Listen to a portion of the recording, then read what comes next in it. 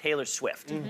She is so influential on social media, in the world of music, and now she's dipping her toes in terms of influence into the world of politics. So she has millions upon millions of followers, and a few days ago, or yesterday rather, she posted on Instagram that we've got it right there. As much as I have liked her in the past, would like to continue voting for women in office, I cannot support Marsha Blackburn. Her voting record in Congress appalls and terrifies me. For context, Marsha Blackburn is her representative in Tennessee, her home state. The Republican. The Republican, yeah. Exactly.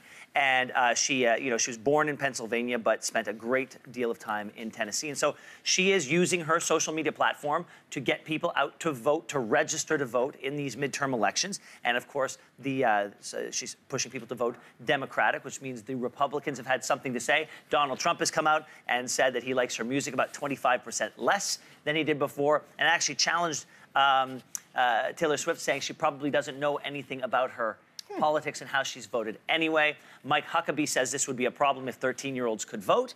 A lot of people seem to forget that she might have had 13-year-old fans back in the day, but a lot of those people have since grown up. Well, yeah, let's just give a timeline for this. So Tim McGraw, the song that really catapulted her to fame, came out in 2006. So by my math, those 13-year-olds in 2006 are 25. They're fully capable of voting. I think what Taylor Swift was really trying to do was get people to register to vote, and the deadline to do that is today. So by getting people out to register, hopefully she's really spurring and stoking the fire for a lot of people who perhaps wouldn't have registered. In fact, I think the voter registration numbers jumped. They did. And you can't necessarily connect the two of them, but there is a correlation. Yeah. Well, she took a stance. She took a stance politically on where she stands. And politicians don't like that, They don't. And this is the first time she's done this. And we have to remember that she also comes from a country background. Yes. Many country fans are come very from Republican states. Yeah. So this is a very divisive issue. She did kind of tread into the fire here. Yeah. But we've seen this before with other stars. Remember the Dixie Chicks when they came out and they came out against Bush, and what happened to them?